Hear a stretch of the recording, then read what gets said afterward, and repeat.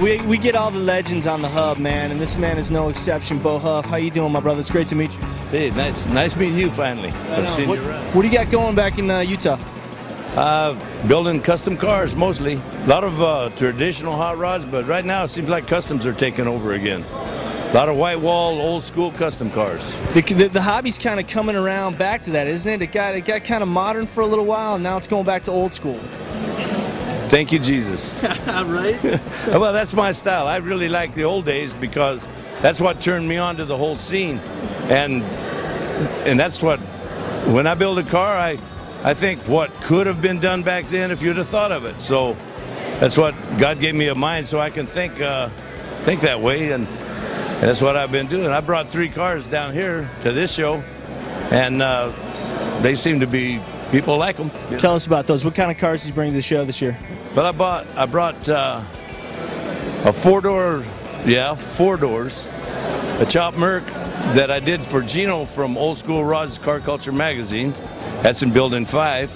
And then I brought a 49 Ford that I chopped really hard. It's a convertible that I'm really proud of. It's in Building 3. They opened a special building. It's right there by Chip Foose's car.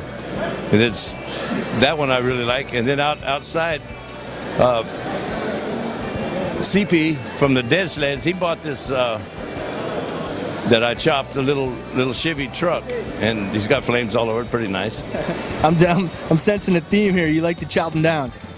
Yeah, but you know, there's some cars don't need to be chopped. Some cars don't need to be flamed. Everything's different. It just depends on what it tells you to do. There's a 56 Buick parked over there by me that's just lowered and mildly customized that he captured. You know, you can either cut them up into a whole bunch of pieces and put them back together, and they look good. On that particular case, sanitary looks really good, you know? Yeah, in some cases, the manufacturer got it right. Oh, yeah. And you can improve on right. But I personally don't improve on right by trying to make changes that don't need to be there. It's really important to me, the tires and the wheels, and I stay old school. I'm not into the fancy wheels. I'm into the hubcaps and white wall tires. That's why there's menus. Everybody likes different things. Well, that's what's also great about the car world is that, you know, you can be into whatever type of car, but what unites us all is the love of the automobile. Well, I'd shake your hand on that one. Right on, man. There you go. Now, let me ask you in particular, I know that the 50 and 51 Mercs have been really popular to do chop projects on. Is it harder and harder to come by those cars these days? Oh, boy. Yeah, I think that's why a lot of guys are going to 4 doors. At one time, 4 doors was kind of a cutload to customize, but you know what, these days, besides that, you get 2 extra doors, you know? Fit more people in the car, and it's a lot more unique. I don't mind. Some guys are still trying to stay with that other thing. If you go buy a field car Mercury these days, it's like really, really, really expensive. I'm talking, then you got to build the whole thing. That's just for a rusted out roller. If you can find it. You know, the boys have already pretty much grabbed a lot of them up. Well, fortunately, where you live in Utah, it's pretty dry out there, so not quite so many rust issues as maybe those guys on the East Coast. My dad, I used to drag cars in, and he'd say, "Have you had your tetanus shot?" There's still rust out there, but not as bad as like the East Coast. No, we're more like California cars. Bo, tell us about the projects that you have going in your shop right now. And I got a Ranchero that we're doing that is pretty radical, 57 Ranchero. I've got a 51 Mercury that, in my opinion, is the most beautiful Mercury ever. And I can't really say that of that type of car, the way I did it, because man, there's been some beautiful Mercuries, and I'm not trying to take nothing away. I'm just trying to add to it. I've got around 17, 18 projects that are being built right now.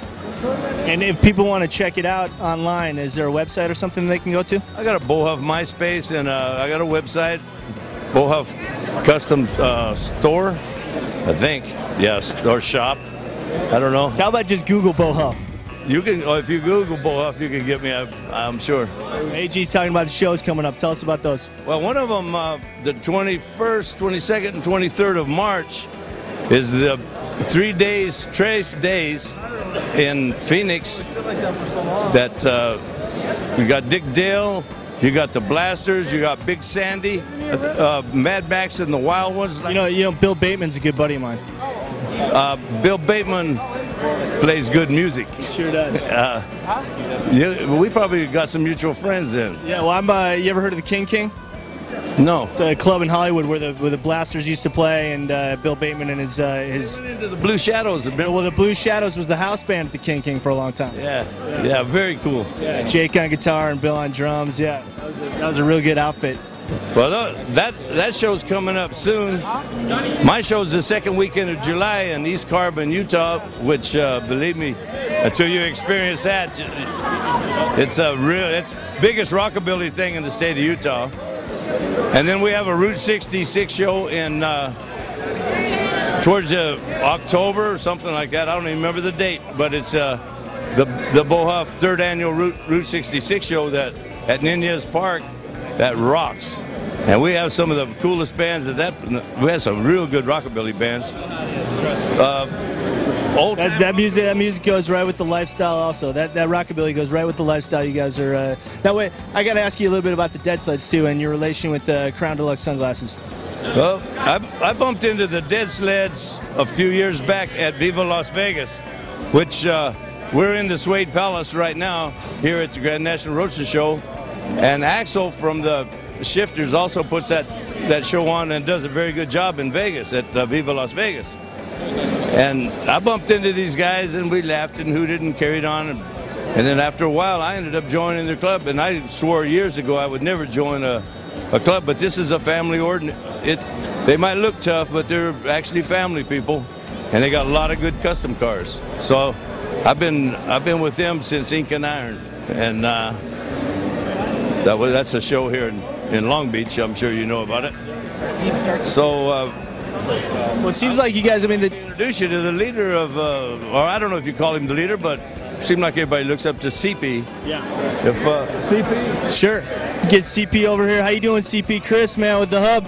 And I know that CP was just telling me that they're going to be up on the Hub, and, you know, you guys are just the kind of people we want there because, like I was telling Bo, man, it's all about the love of the car. Yeah, hell yeah, man. It's about driving them low, fat white walls, and having some cool glasses to go along with your car, you know what I mean? Yep. I mean, basically, Bo's been doing it for years, and we're just kind of getting the torch and moving forward with it, you know what I mean? Trying to look cool, 50s style, and that's all we could do. Right? Well, and that's why, you know, the Crown Deluxe sunglasses just fits the image of your club so well and the lifestyle. How did you get hooked up with Eddie G and Crown Deluxe? Oh, man, he's always at the shows. He's a big part of the scene. Yeah, he's always at the shows, representing, you know, selling his glasses, and, you know, he makes a lot of cats look cool. And, you know, why not be cool with some Crown glasses, you know what I mean? He's not faking the funk. He's really part of the scene. Yep. Exactly. Just what Eddie G was saying before, man. He's part of the lifestyle. He lives it. And I'm glad to finally be cool enough to be wearing some Crown Deluxes as well. Oh. Hey, you've been overhauled. Right, man. Hey, CP, great to meet you. Bo, thank you so much for talking to us. Got to get both you guys up on the Hub. These are the Dead Sleds. Hey, let's hear it for the Dead Sleds, man. Let's get some props to the Dead Sleds right there. Welcome to the Hub, you guys. Hell yeah. Right on. Way cool. Well, that's that from the Dead Sleds and the Crown Deluxe Sunglasses booth here at the Grand National Roadster Show. I'm Chris for the Hub, coolest car community on the net. This is Bo Huff with the Dead Sleds Car Club. You're watching the Hub.